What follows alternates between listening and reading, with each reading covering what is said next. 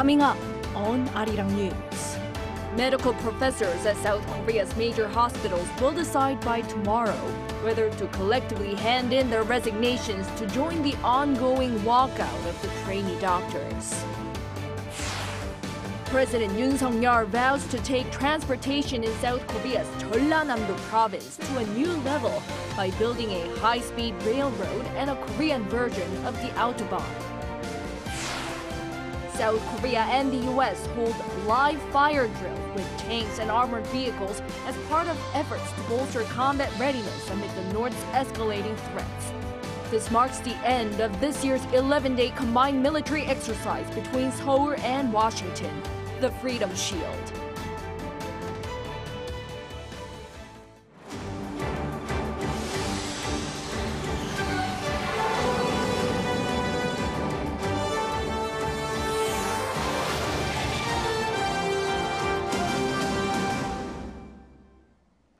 Good evening. It's 9 p.m. here in Seoul. Thank you for joining us on Arirang News. Professors at medical schools in South Korea are currently holding a meeting about whether to hand in their resignations against the government's plan to increase the number of doctors. This is triggering concerns about a worsening shortage of doctors, as most trainee doctors in the country have already walked out. Our Song Yoo-jin starts us off. There is only a day left for medical school professors to determine whether to collectively hand in their resignations. The Medical Professors Association of Korea, made up of professors from 33 med schools, began holding an online meeting at 8 p.m. Thursday to deliberate on this decision. They say this will be their way of showing support and safeguarding junior doctors and med school students who have chosen to walk out or take leave in protest against the government's plan to expand the med school quota. This is raising concerns over a deepening medical crisis, as many concurrently serve as doctors in hospitals. The government is trying to prevent any resignations by the professors, but has also made it clear that it will complete its reforms of the healthcare system. Reducing numbers of doctors in the past due to fiscal pressures, when we should have been increasing them, has made the current reform more challenging. The government will complete healthcare reform to safeguard lives and health, avoiding past mistakes. Meanwhile, amidst the plan to increase medical school enrollment by 2,000 students starting next year, it has been reported that the government is considering allocating 20% of the new quota to the capital region, including Seoul, and 80% to the rest of the country. Also, to address regional disparities in healthcare and strengthen essential medical services such as in pediatrics and obstetrics and gynecology, the government will push for a reduction in people's dependence on the so-called Big Five hospitals in Seoul. We'll bolster local healthcare to ensure timely treatment for all illnesses, from mild to severe. The government will innovate by developing small but strong hospitals and improve networking among them to address the abnormal over-reliance on the capital region. The government will increase financial support to hospitals in vulnerable areas and elevate regional hospitals to the level of those in the capital region. Song Yoo-jin, Arirang News. Shifting gears, President Yoon pledges to take transportation in South Korea's southwestern Jeollanam-do province to a new level by building a high-speed railroad and a Korean version of Autobahn. His remarks come while holding another policy discussion with citizens there, promising regional growth. Our correspondent Kim Do-yeon has the details. 2.6 trillion Korean won, or around $2 billion was pledged to build South Korea's version of Germany's Autobahn, an expressway without a speed limit to connect Jeollanam-do province's Yeongnam and the city of Gwangju. The announcement came from President Yoon on Thursday as he visited the province to hold a policy discussion on the region's growth and said better transportation infrastructure is needed. 이 길을 통해서 국내외 관광객들이 서남권을 더욱 많이 찾게 되고 전남 관광이 크게 활성화될 것입니다. 또한 이곳을 미래차, 자율차 관련 기업들이 실증 테스트베드로 활용할 수 있도록 해서 관광과 비즈니스를 한꺼번에 잡는 교통 인프라로 만들겠습니다. He also promised a faster rail system that connects Iksan in Jeollabuk-do province to the southern coastal city of Yeosu in Jeollanam-do, with an investment of more than $750 million. And as the province's Gyeonggi County is also a part of the space cluster, with it being home to the nation's only space rocket launch pad, Yoon promised a swift completion of the first commercial rocket launch site in the area. In addition, a center for commercializing rocket launch technology will be created to foster more private companies. In the meantime, as the province is well known for its agricultural and seafood industries, President Yoon spoke of his vision to host AI-based technology and smart farm technology to foster those industries further. As for seafood, one of the rising stars in South Korea's food exports is kim, or dried seafood, the main ingredient in the internationally popular Korean food, kimbap. Exports of kim surpassed 1 trillion won last year for the first time, and 78% of all kim comes from the region. One local business owner who's been exporting the item has asked for more support. If the country can create an agency to oversee kim industry development and give it a bit more attention, our kim industry could also enter the entire global market, just like the $7.5 billion Norwegian salmon industry. 이제 전라남도의 이런 음식 문화를 바탕으로 해서 김이 이제 동양뿐만이 아니라 서양에도 좀 수출이 될 수 있게 뭐 서양의 샐러드라든지 뭐 이런 데에도 김을 아주 보편적으로 쓸 수 있게 좀 개발이 되면은 저는 뭐 10조 수출도 가능하다고 저는 생각합니다. In addition, President Yoon also heard about what he could do to foster the nation's animation industry as he seeks to start something called the K-Disney Project, with Suncheon City aiming to become the nation's base for it. Kim Do-il, Arirang News. While Pyongyang brags about its new weapon, Seoul and Washington here in the south have jointly staged live fire drills using their own battle tanks and armored vehicles. This wraps up the annual Freedom Shield exercise, which South Korea and the U.S. have been conducting over the past 11 days. Our defense correspondent Choi Min-jung was at the site and files this report. A ground-shaking blast followed by another seconds later. The combined forces of South Korea and the U.S. launched explosives one after another to swiftly advance into hypothetical enemy-controlled territory. A U.S. unmanned aerial vehicle flies over the enemy's territory to locate the target. Then, a K-30 gun and missile air defense system detects the enemy's aerial assets using its radar and blasts over 300 rounds of shells to shoot them down. This weapon can detect an enemy located within 21 kilometers and automatically fires once its target comes within the 3-kilometer range. 18 K-1A2 main battle tanks and 2 K-21 infantry fighting vehicles quickly advance into the enemy's territory and precisely strike the preset targets. Engineers from South Korea and the U.S. then fire multiple mine-clearing line charges to clear paths for tanks and vehicles through minefields and other obstacles. After shooting more than 200 rounds of shells, the Allies successfully conquer the enemy's base. The training took place on Thursday in South Korea's border city of Pocheon as the annual Seoul-Washington Freedom Shield exercise came to an end. The drills involved some 340 soldiers from South Korea's Capital Mechanized Infantry Division and the 2nd Infantry Division, a major U.S. ground combat unit in Korea. Through this training, we were able to fully equip ourselves with combined combat capabilities that can overwhelm the enemy. As you saw, they successfully executed their missions, and it showed that we are ready as a combined force to take on any challenges that we face here. That is the important part of what we do and why we train together regularly, to show that we are ready as a united front.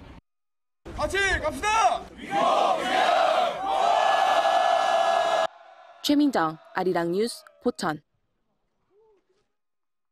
In other news, Moscow is reportedly in close communication with Seoul to work on possibly granting consular access to a South Korean missionary currently detained in Russia on espionage charges.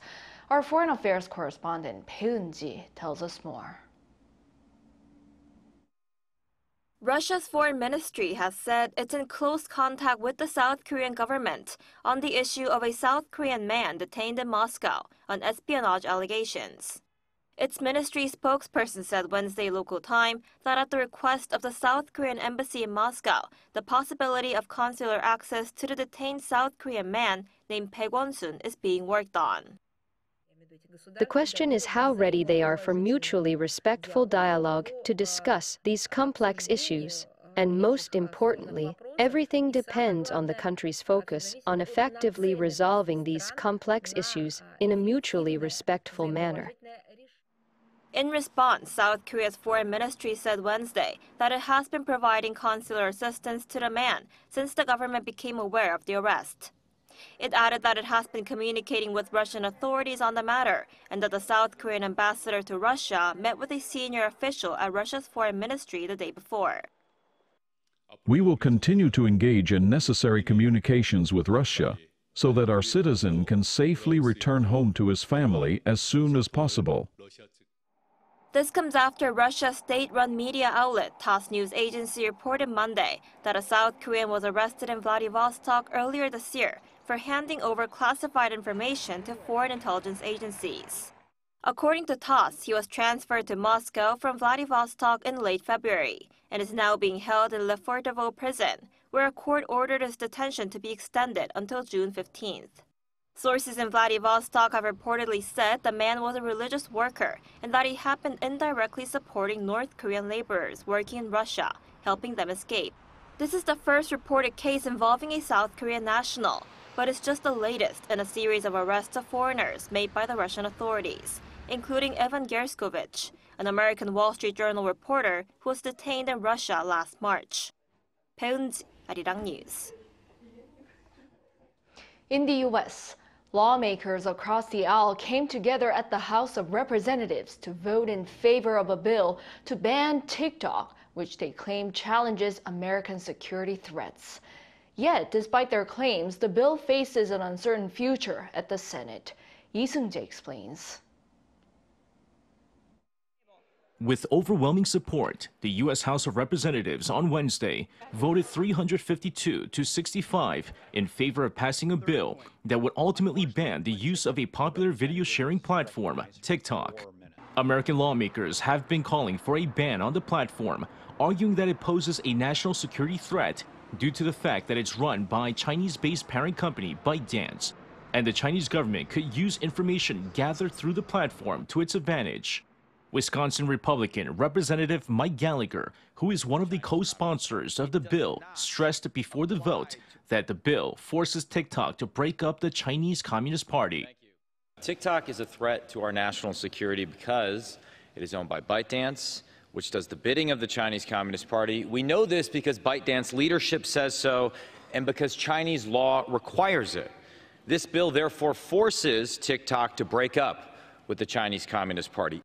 If the bill is passed by the Senate and goes into effect, ByteDance must sell TikTok's U.S. business rights within 6 months. If the sale fails, Google Play, Apple App Store, and other app platforms will be banned from providing TikTok for download. The bipartisan vote by the House comes despite former President Donald Trump's opposition to banning the popular app. Trump had argued that banning TikTok would lead to the growth of Facebook, which he criticized as an enemy of the people. White House Press Secretary Karine Jean-Pierre said in a briefing on board Air Force One on Wednesday that the top office is pleased to see progress on the bill. She added that the legislation is important as the U.S. continues to address threats posed by foreign technology services that put U.S. national security and the personal information of Americans at risk. The press secretary further emphasized that the White House wants to make sure the bill is on the strongest legal footing possible. However, it remains to be seen whether the bill can be passed with as much support in the Senate. Senate Majority Leader Chuck Schumer has been non-committal about bringing it to the floor for a vote, while other lawmakers vow to oppose the passage of the bill. Lee Seung-jae, Arirang News.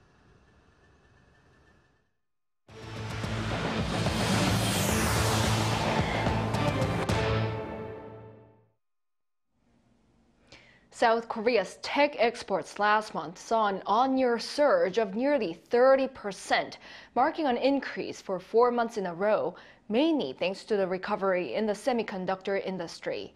Our economics correspondent Lee Soo-jin has more. A strong chip performance was once again behind the increase in South Korea's tech exports.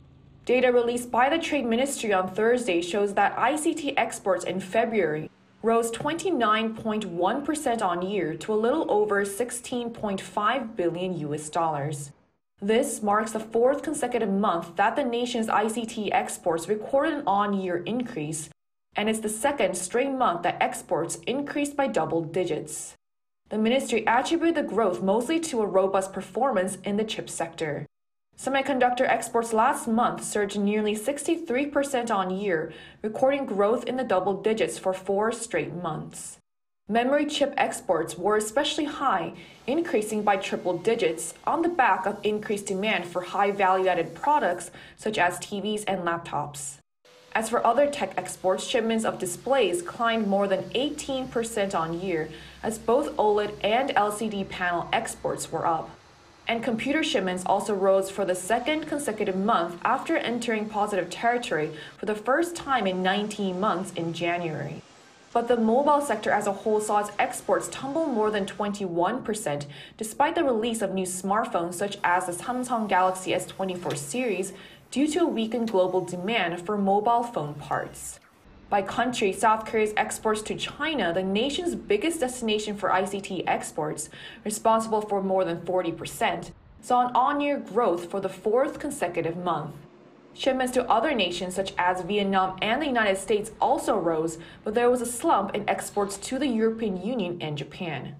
Meanwhile, South Korea's ICT imports fell more than 6% to around $10 billion. Lee Soo-jin, Arirang News. South Korea is widely known as a global medical powerhouse for its advancement in the digital healthcare industry. To highlight this, Medical Korea 2024, a global healthcare and medical tourism conference, kicked off today to discuss what's worth noticing. Our correspondent Park Gun-woo was there. In an era of advanced technologies, including robotics and AI, the medical field is rapidly transforming by utilizing these technologies. And that allows people to gain access to digital healthcare more easily with lower barriers than before. As people face exposure to blue light and electromagnetic waves from mobile phones and computer screens, this digital kiosk allows you to easily take an eyesight test on your own using AI technology. Let me try it myself.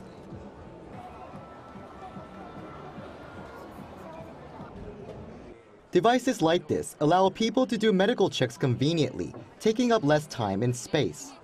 To showcase such devices, the Ministry of Health and Welfare is hosting Medical Korea 2024 in Seoul from Thursday, which also features various lectures and discussions under the theme, Connected Healthcare for All, a new horizon beyond barriers. The conference aims to share insights into Korea's advanced medical technology and enhance perceptions of the country's excellence globally. At the event, a keynote speaker spoke about her ongoing collaborative plans in Korea. We have been collaborating very extensively with South Korea, doctors, hospitals, as well as various industry partners, not just in the medical space, but also in the IT space. We are rapidly expanding on that. Another keynote speaker also spoke about Korea's development in the digital healthcare field. And I would say, in many ways, Korea leads the world in their utilization of this robotic technology.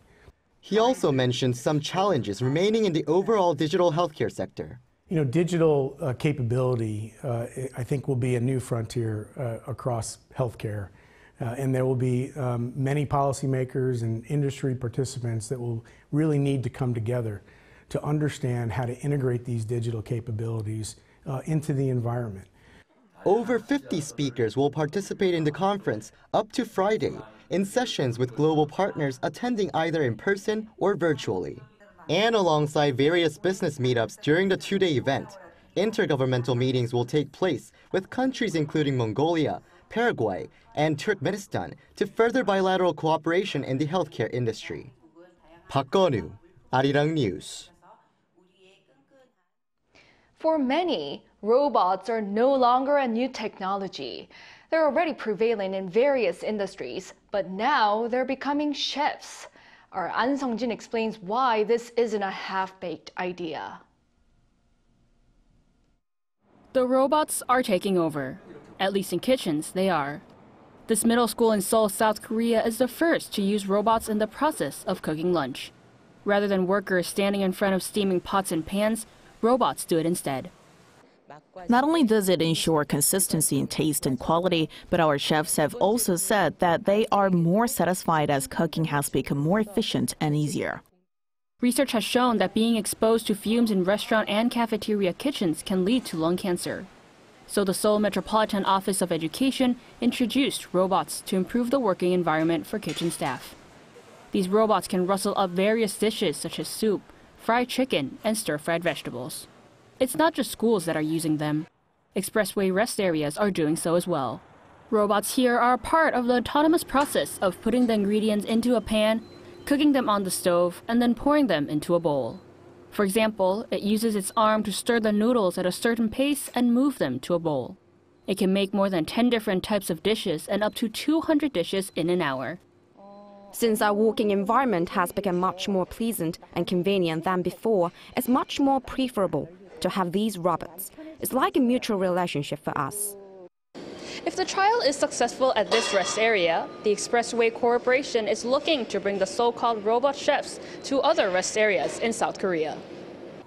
Robots are a key aspect of the growing food tech market.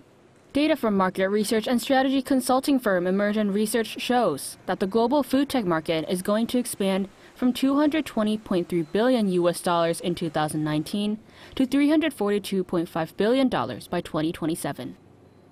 The integration of robots in the food industry is expected to progress rapidly as it improves hygiene and quality in the kitchen. The problem is not that these robots are replacing people as workers, as the restaurant industry is already lacking in manpower. It's cooperation that's going to be needed. The Food and Agriculture Ministry has pledged to increase the budget for food tech to $48.6 million this year. An Sung-jin, Arirang News.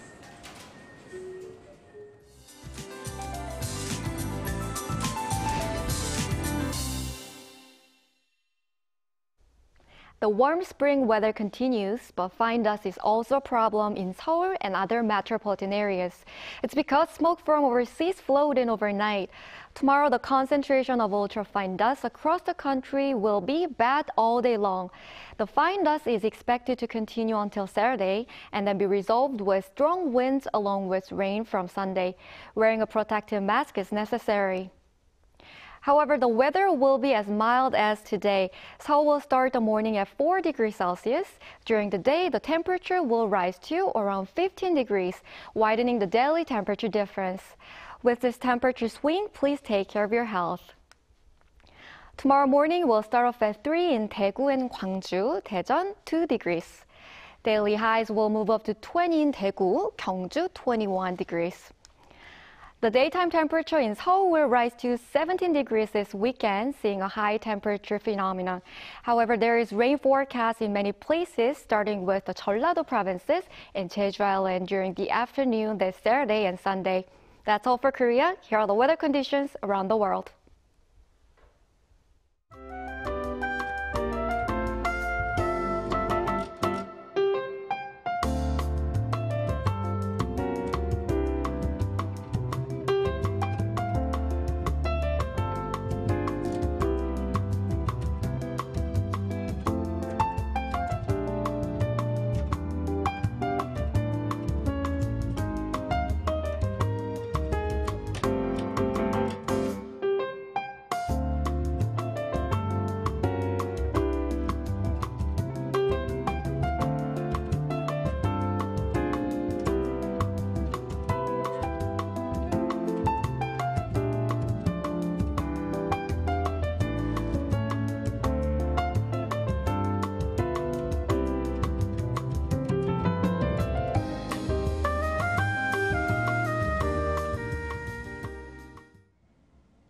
Well, that is all for this newscast tonight. Thank you for watching.